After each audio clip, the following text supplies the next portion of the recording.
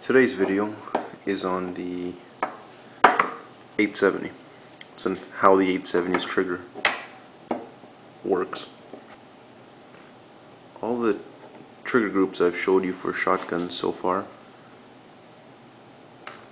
are from guns that have no disconnect on them. The 870 has one. So you'll see that it works differently than the other ones that I've showed you. It's also a little bit more complex here. Anyways, to start off with, you got the shell lifter here, which pushes the shell up into from the magazine tube up to the barrel. This here is what locks the bolt forward, so that when you have to push this button here to release the slide, like on all the other shotguns, you have that right there. But the difference is, at the same time, if you follow it along here, you see it pushes on this piece of metal. This piece of metal is actually lifting up the trigger, or the part of the trigger that pushes on the sear here.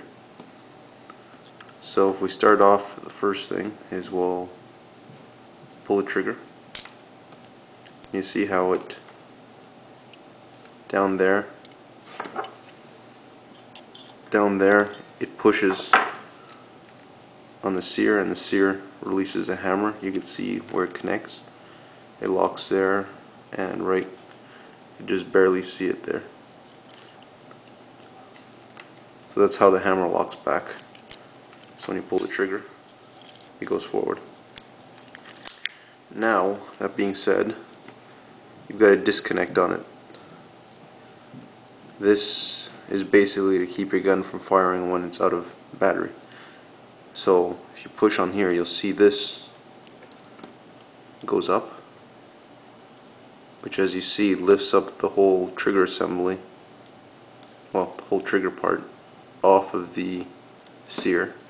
When it's like this and you pull the trigger, it doesn't actually push down on the sear at all. It has to be released and then pushes. But if this is up, no matter what, that's a disconnect on it. So that causes it to disconnect, and then you also have this here, which is connected to it also. So this, as soon as you fire it, the hammer comes up, and as the hammer comes up, the hammer spring, as you see it there, pushes up on this thing, which then also pushes up on the disconnect and prevents you from firing it. So that's where it disconnects after you pull the trigger.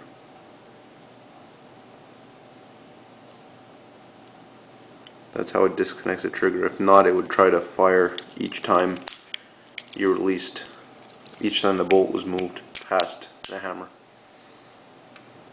which would cause a big problem. Either it won't fire, or it'll fire out of battery, which is very dangerous for the person holding the gun. So that basically covers how that goes. They put this in as a safety because there's a lot of people who would forget to release the trigger and pump the gun and then shoot a second round off, which would make you very unpopular with the people around you. Anyways, so that's the part there. And how it works is, say you fired. Now you fired, your hammers hit the bolt. When you rack the gun, now that it's free to move back, there's a hammer spring. Just push this down. So you move back, the bolt carrier, which is just a flat plate with a groove cut on it, goes back and pushes down on the actual hammer. At the same time, I'm going to turn it around for you. At the same time, it goes over this, which is called a carrier dog. Anyways, it goes over the spring pushes down. Now as it gets pushed forward, I'm going to try to get this all here. So as it goes back, this gets pushed down. But as it goes forward, the force is going in a line like that. So as you see, it pushes up the carrier, which feeds around, or brings around level with the top of the barrel, with the barrel. And then as your bolt continues going back, or the carrier continues going back, it pushes it back down again. So when you pump one of these guns, you pump it all the way back and this won't move at all. If you're looking at it, you won't see it move. It only moves as you pump back forward, and you'll see it just pop up like that.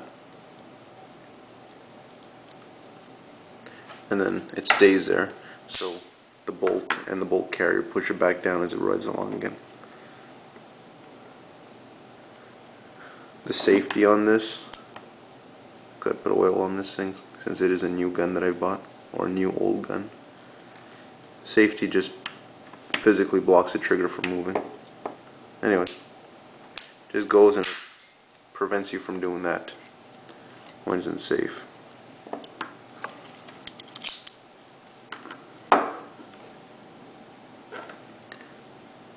Anyways, so the safety goes on, keeps the trigger from pressing,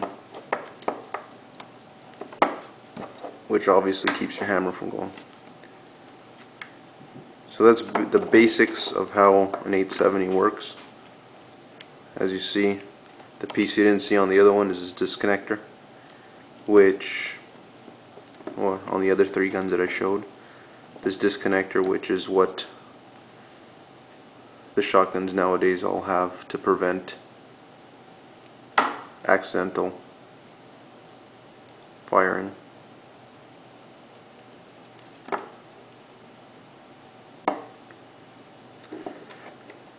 Anyways, I hope you enjoyed this video. If you have any questions, please leave a comment underneath, and please subscribe to the channel. That way you'll know when I have new videos coming out. Thanks again.